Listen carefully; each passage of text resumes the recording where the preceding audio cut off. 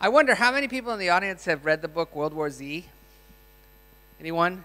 Nobody's read World War Z by Max Brooks, really? All right, here's an assignment for all of you. Read World War Z. This is like the core audience for World War Z. You'll love the book. It's a book about the zombie apocalypse, and if I remember correctly, the zombie invasion actually started in China in this book. They're never really clear about what happened in China and why the zombies came from China, but apparently we're about to find out. It was apparently PopCap's fault all along. I'd like to introduce Leo Liu from PopCap. He's the GM of PopCap China. And we have a unique opportunity in this case to take a look at a game that was very, very successful around the world and has also been finding some success in China. And Leo is going to give us some insight as to how that happened. So come on up on stage and tell us how. Thank you. Thank you. Good morning, everyone. So I'm Leo from PopCap China. So I run PopCap business in China. Today, I would like to share you some story about how zombies work on the Great Wall of China and turn it into a great business. So I think most of you have played this game called Plants vs. Zombies, no matter on your PC, on your iPhone or iPad. So it's a great game for the last 4 years. But actually in China, the situation is totally different. So it started with a big brand, but turns out into no business. And finally, we figured out a way to not only have a great brand, but also a great business. So when people talk about China, always start with the huge numbers. 1.3 billion people there, and the market size is huge. The total revenue close to $10 billion US, which is a huge market. If it is not bigger than the US market, it's in the scale, it's very similar. And the annual increment for the revenue of the total game market in China is 30%. Such a huge market and grow in very rapid speed. In the same time, you can see I break out the revenue stream into 3 columns. One is the traditional MMORPGs, which is the biggest in revenue stream, but in terms of the growing speed, it is the slowest. The second part is the web and social. It increased very fast for the last 2 to 3 years, but it slowed down this year. But you see, the green part, which is the mobile part, enjoyed faster growing for the last 2 years. The revenue today is small, but the increment speed is huge, almost double in the last year. But that's not the truth. When we talk about numbers, this is a huge market. Every international company goes to China with a big ambition, with a big forecast. Usually, the idea started with this formula. There are 1.3 billion people there. If everyone pay me $1, there will be a 1.3 billion US opportunities for me. Very simple. This is a mathematics. Even an elementary school student can do this mathematics. But the situation is, this is the Facebook in China. If you type facebook.com, this is the very page you will see. Luckily and unluckily. And this is the App Store ranking for the top grossing, top paid, and top free app. I think most of these apps you are not familiar with. Most of them are in Chinese. Clash and Clans might be the only game you will be noticed. That's from global. All the rest are local Chinese game developers' content. And even worse. This is the ranking snapshot for the App Store in China between April 28th and May 5th. For the first column, which is the paid app, for the last column, that's top grossing, you don't need to look at that. But in the center, which is the free app, every day, the top 5 changed. Is that surprising? Every day, the top 5 is different, almost different. What is the reason behind ranking manipulation? People paid to get their name on the top 5. Because we know on Apple App Store, ranking is the best way to promote a game. If your game is on the top 5, there is a guarantee for downloadable number. It's supposed to be more than 100,000 downloads a day. If it's on top 2, probably 200,000 download a day. That's why people pay to get to this top 5 list, which is very challenging. Even worse. So when we talk about the market, Apple in China is comparatively small in terms of market share. Android is huge. But in China, there are more than 40 app stores.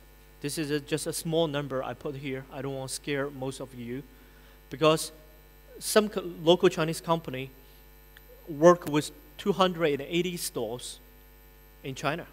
Seriously, that is the number. If you look at it from the international perspective, you think it's crazy. If you're working in US, you only need to work with 2 Android stores, which is Amazon and Google Play. That's it. But in China, at least you need to work with more than 10 or even 20 stores.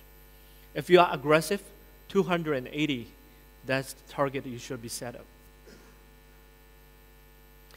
And in the same time, the piracy is huge. So I'm wearing a genuine Plants vs. Zombie t-shirt. But on the market, there are more than 100 million pirated t-shirts in the market. So which is a challenge to our business.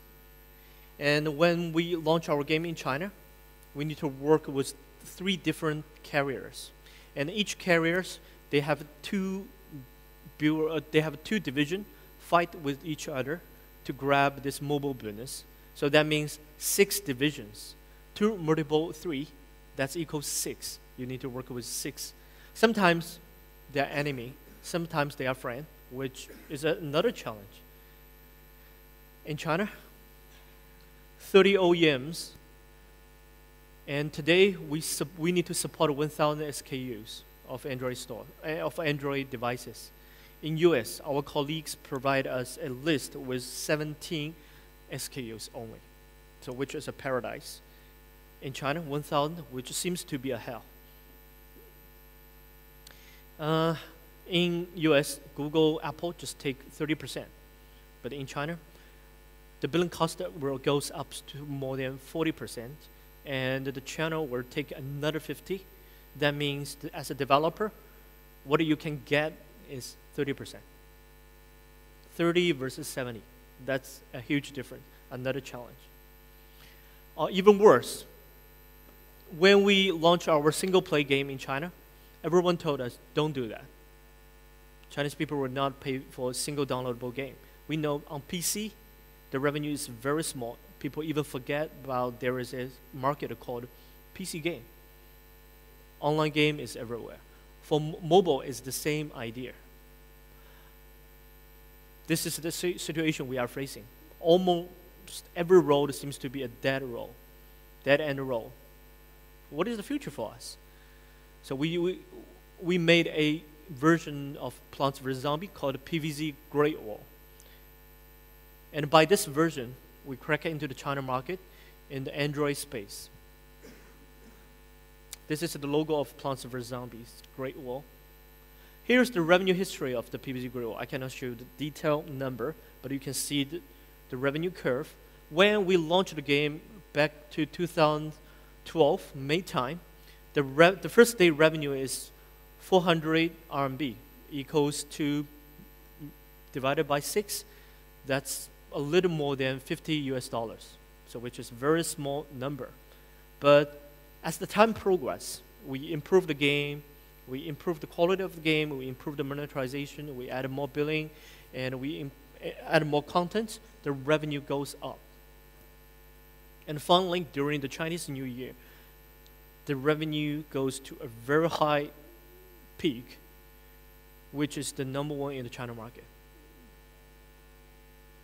Here is a screenshot from the biggest mobile platform in China called Tencent. They have roughly 200 million DAUs in China.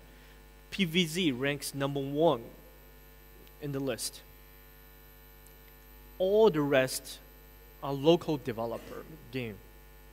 I think some of you might be noticed about this game. In Chinese, it's called 水果武士. It's called, translated into Chinese, it's Fruit Warriors. It's not Fruit Ninja.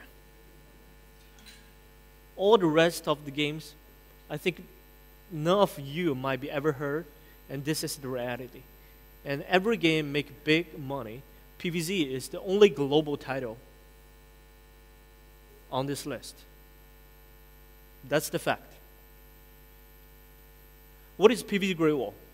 The first is the original Plants vs. Zombie in the global market is iOS and the PC. But in China, we found out that Android has much bigger potential in China. Even there is a lot of challenge, the billing, the OEM spec, and the resolution and the carrier split. Almost everything seems to be challenged. But we found that that's a much bigger market for a game. So we turn iOS into an Android game. And we turn premium into a freemium. We add local contents and we add local billing. The first thing we do is add a Great Wall background to the game. In US, many people have house. In China, house is very rare. So people used to live in apartment. I think the same thing happened in Singapore. So that's why the backyard to many Chinese people are not familiar with. But the Great Wall, every Chinese people know that. So we turn the background from backyard onto a Great Wall, so people might be familiar with and interesting to play the game. And they think the content is dedicated, designed for the Chinese people. They think that they are being respected. The second is we add a paywall to the game. The original game is premium. People download the game for $6.99 or $2.99 US from iOS. But in China, when you download from an Android store, you don't need to pay any money. But after level 3, you need to pay 4 RMB to unlock the rest of the game. And then inside the game, there is a currency called a gold. You can get a gold to unlock the mini game. And there is a diamond, which is the hard currency. You can buy consumable items, like a cherry bomb. We increase the difficulty of the game, so some of the people might facing the challenge to finish the game. And then they can decide to pay for the contents to buy the consumable products so that they can overcome the level. Or they can decide to drop the game. So here is the revenue breakdown for our PVZ Great Wall. When we launch the game, the unlock 4 RMB part play a very important part of the total revenue, 26. But as the time progresses, as our revenue goes up, it play a very small part of our revenue. That means, as the time progresses, the capability of the IAP significantly increased. The total revenue increased. More people consume more in-game consumable items than paying the unlock for RMB. So that's the situation changed. And all these was caused by the local development, the content added to the game, and the change of the monetization. Here's the top 5 consumable items inside of the game. The top one is called Bomb Boost. It's full screen cherry bomb. You pay 2 RMB to get this, and the whole screen will be cleaned. Every zombie will be eliminated from the screen, but you need to pay 2 RMB. So it's very useful items inside the game, especially when people facing the big challenge in the endless mode. Sun, 500, 2,000 suns is the resources people are looking for.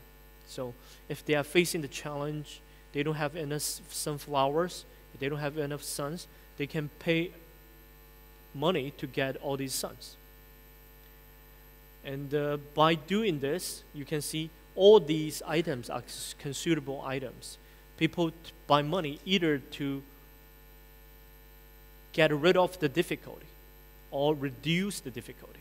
Like cherry bomb is just get rid of the zombies. Sunflowers, suns, they just want to make life easier. They don't have enough time or for planting the sunflower, or the cooldown for the sunflower is too long. So they just pay the money to decrease the difficulty for their game. Here's another important thing we added to the game. So on Apple, we use Apple Payment. But in China, credit card is not that popular. So we use the carrier's billing. People only need to make 2 clicks. Are you willing to pay 2 RMB? Yes. Confirmed? Yes. Done. They don't need to input any password, username. So all the process can be finished in 5 seconds. And will not stop their experience when they play the game. It's very important because when people play the game facing the difficulty, they have impulse consumption attempt. If we ask them to log into a page, log into their account, input a few things, sometimes they don't remember their password. All this activity is a funnel. The user will go away through this tunnel. And we keep updating the game by adding new contents. It started with the Endless Mode, Last Stand Endless, and the Journey to the West. The original Chinese version called Great Wall, the second biggest expansion called the Journey to the West, which is the Monkey King. Every Chinese people knows that. Here are some Journey to the West zombies. Most of the zombies can be recognized by Chinese in 1 second. They know this big guy called Niu Mo Wang. It's like a bull something. And the other is Hong Hai in Chinese. So every Chinese people think, oh, this is familiar. This is interesting. So when we do marketing, it's very important vehicle to reach to the users. Here's some other zombies, small zombies. We changed the balloon zombies into a Latin zombie. So, you know, in China, we have a Latin festival. So people think, oh, great, this is interesting. This is the Journey to the West screenshot. So we display this. Actually, Journey to the West is a teamwork. 4 guys all together from China to India to get something back. So this is a teamwork. It's like Plants vs. Zombies. You need to have different plants to work together to overcome the difficulty. So Chinese people like this kind of idea. And the background image changed from Great Wall to the paradise and to some certain circumstance inside the story. So Chinese people can easily tell what is this. This is called Tiangong, the paradise. This is called Huoyanshan, the fire mountain. Another very important things we did in China is shrink the build size.